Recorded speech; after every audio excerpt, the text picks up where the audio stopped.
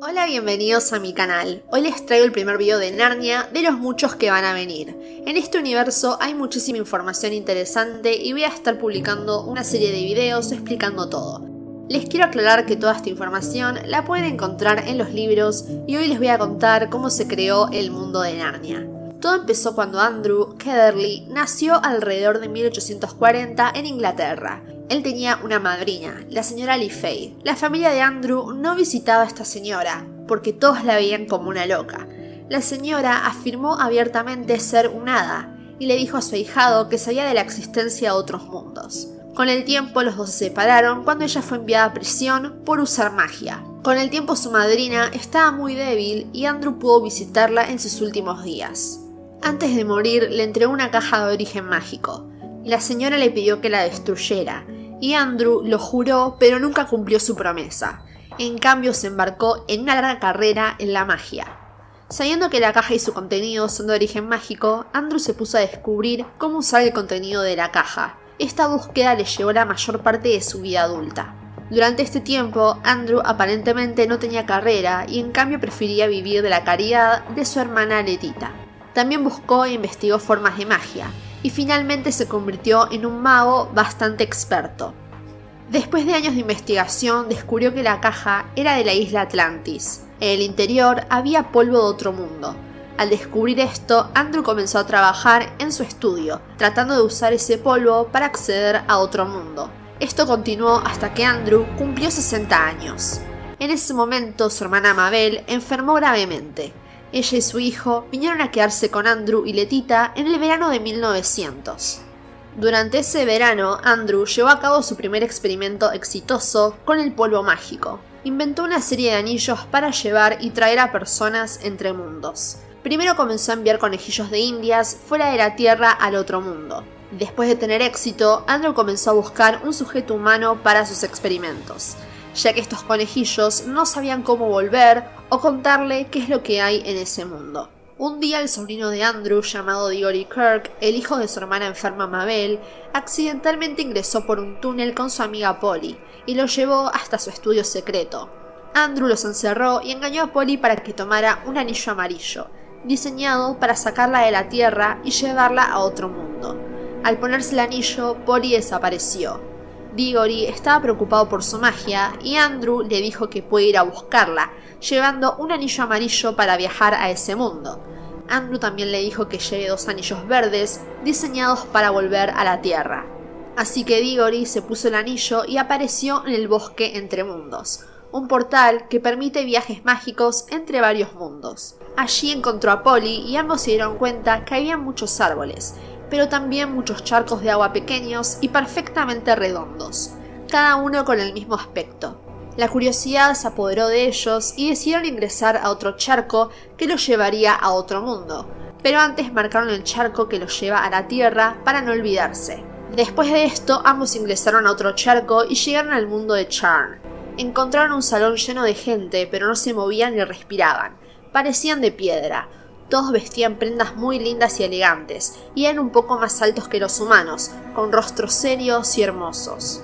Al frente de la sala había una campana dorada con un mazo, y una inscripción que decía: «Haz tu elección, extraño aventurero. Toca la campana y espera el peligro, o pregúntate hasta que te vuelva loco lo que hubiera pasado si lo hubieras hecho».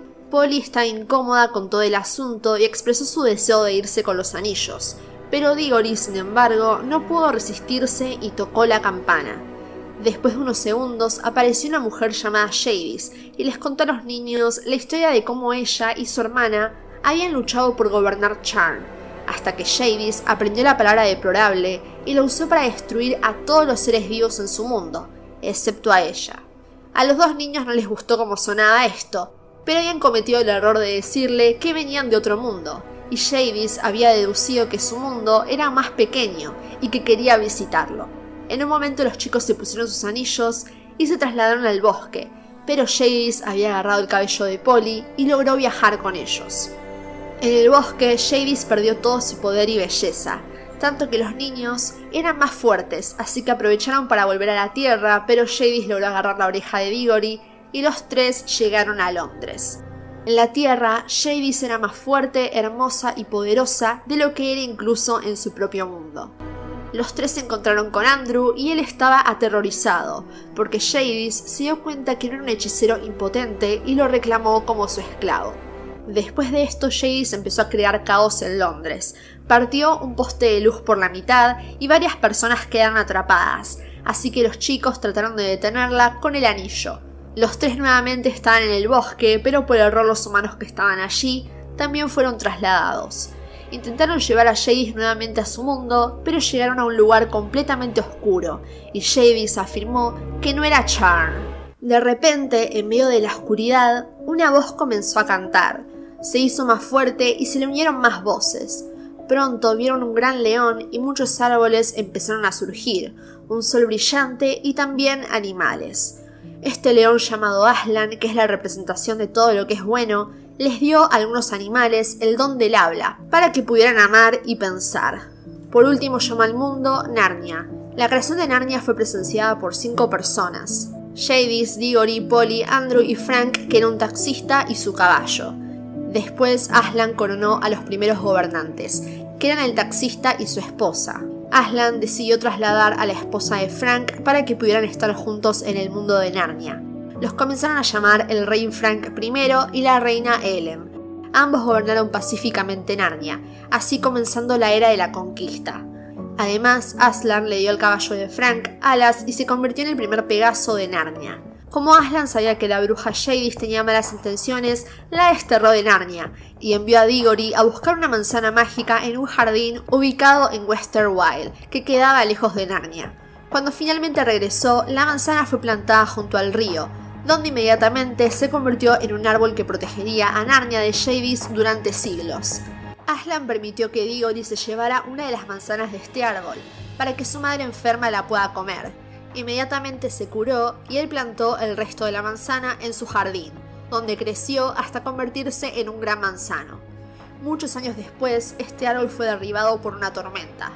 Así que Diggory utilizó la madera del árbol para crear el ropero que todos conocemos, donde décadas más tarde, cuando Diggory pasó a ser conocido como el profesor Kirk, hospedó a 4 hermanos durante la Segunda Guerra Mundial. Allí Lucy, Edmund, Peter y Susan descubrirían el armario donde los llevaría a Narnia. There you are. What are you all doing in the wardrobe? You wouldn't believe us if we told you, sir. Try me. Si se preguntan qué pasó con los primeros gobernantes de Narnia, ellos reinaron durante muchos años y tuvieron varios hijos e hijas. Eventualmente sus descendientes poblaron no solamente Narnia, sino también todas las tierras del sur. Después, su hijo Frank II se convirtió en rey después de Frank I. Y así fue como se creó Narnia, donde no solamente es el mundo, sino también el país principal. Y dentro de Narnia hay otras naciones, como pueden ver en el mapa que les dejo en la pantalla. ¿Les gustaría que hable sobre las otras naciones o la historia completa? Los invito a dejarme un comentario. Muchas gracias por ver y nos vemos en el próximo video.